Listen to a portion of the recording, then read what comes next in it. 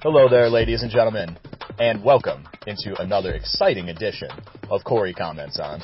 I'm your host, Cory McKnight, and I hope that you're with me every Friday at 2 and 5 p.m. right here on All Western New York Radio for the show. Thank you so much for being with me here today on this very unlucky Friday, April 13th, 2018. Yes, it is Friday the 13th. I did not even realize until I woke up out of bed today, and then I was like, that's why my day started so shitty, because it's Friday the 13th. It's also National Scrabble Day.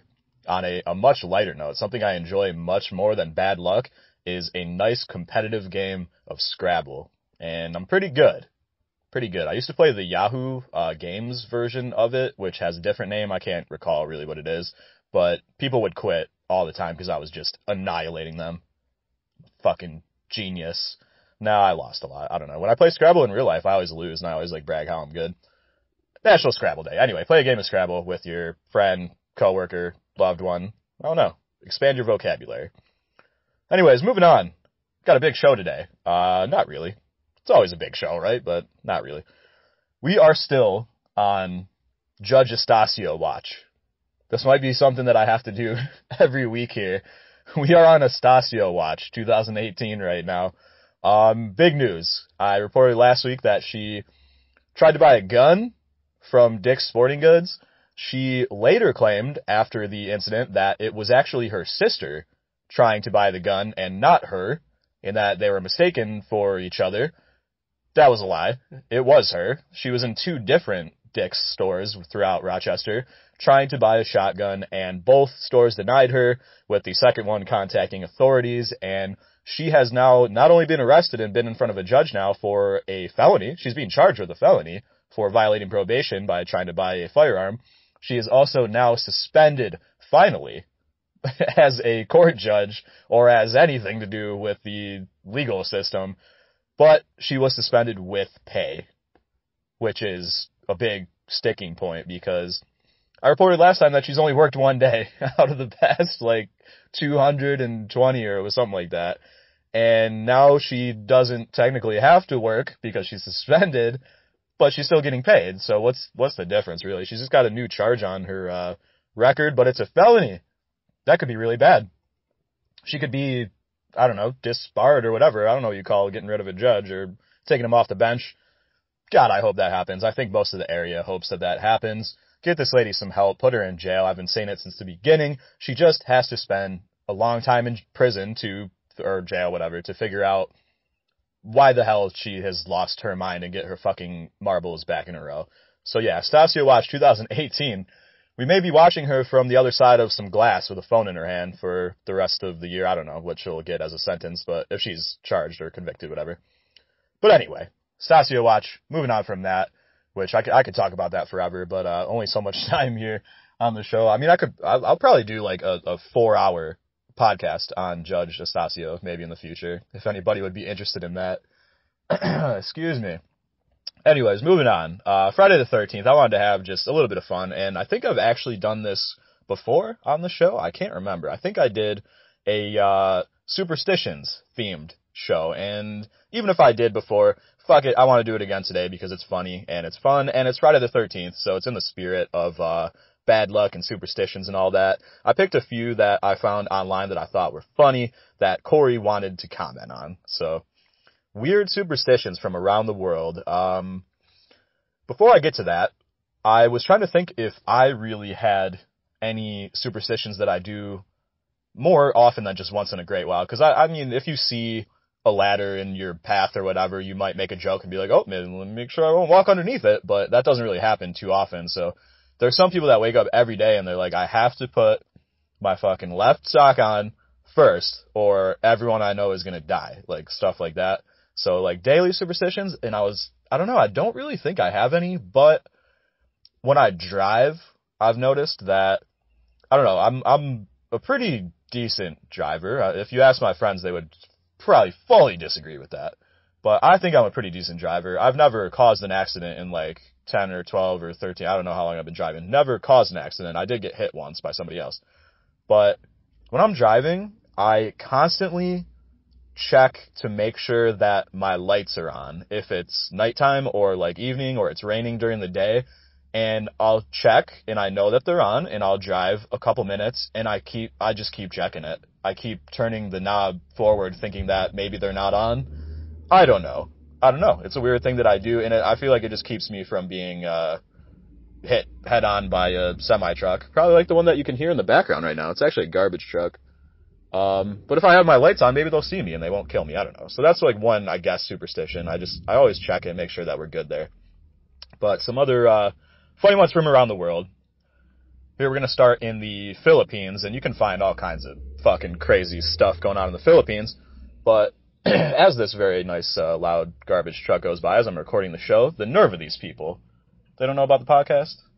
Anyways, in the Philippines, it is a tradition that you're not supposed to go straight home from a person's wake or funeral or whichever. You are supposed to make a stop on the way home to shake off the bad spirit. So it can be stop for coffee or for food, like at McDonald's or whatever. And you got to make a stop. You can't go straight home. When you do get home, you got to change your clothes outside the house before you go in to not let the bad spirit into your home. Or that's the idea anyway. So can't go straight home from the wake, and then you got to change your clothes outside. I don't know if you have to get fully naked, like down to the underwear. Do ghosts travel in underwear? I don't know. Spirits? I mean, they can like walk through walls and stuff. They can probably see through your underwear. But to not let the bad spirit into your home, I mean, I get sort of the idea, but it seems like a fucking insult. Like, if I'm dead and everybody comes to see me, whatever, pays their respects, then they go home and they're like, oh, let me get that fucking aura off of me. Hated that guy. I don't know. It seems kind of like weird to me. Well, that's one from the Philippines that I thought was interesting. Another one in Denmark, which is a really cool country. I would love to visit, by the way. Not that you care. It is bad luck to speak about private or important matters with a cat in the room with you, because they are said by tradition to be terrible gossipers that may let your secret out, or your secret might come back to you if a cat is in the room and that's the thing that let it out. I don't know. Cats don't talk. Not that I know of anyway. But I thought that was actually interesting because cats are sneaky as shit, and sometimes when you look over, like my brother has a cat that is super annoying, and sometimes I'll look over and they're just giving you a look while you're talking like, I hate this guy, or like they're like plotting your death, I feel like, a lot of the time. So I wouldn't doubt if they let out all of your secrets and get you in trouble and stuff. Fucking cats. I'm okay with cats, but they are very sneaky. They're okay though. In Lithuania, a country you probably never hear about. I hear about it once in a while, but I forgot they existed kind of until this morning. But in Lithuania, people are told to never whistle while you're indoors because it may actually summon demons.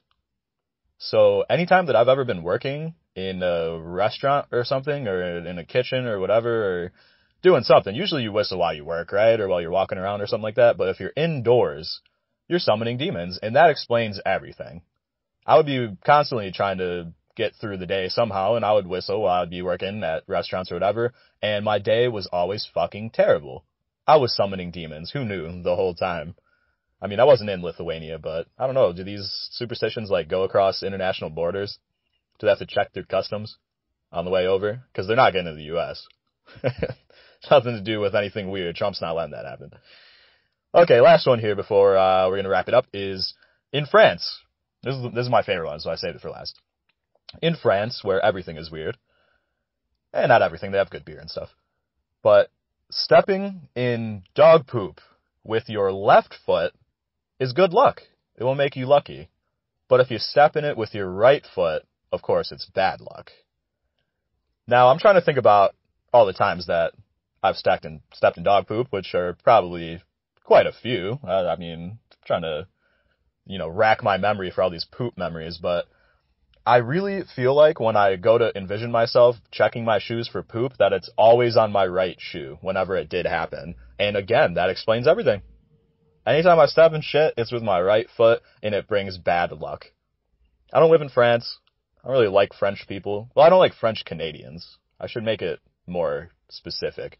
French Canadians are very annoying and pompous, generally. French people might be cool from the actual country of France, but if you're in Quebec or whatever, Montreal, I probably don't fuck with you because you're probably a Canadiens fan and you're really annoying at all the Sabres games. Stop being so fucking annoying. And Leafs fans too. Anyways, not getting into sports today because then we'll go way too long, but those are some weird superstitions from around the world.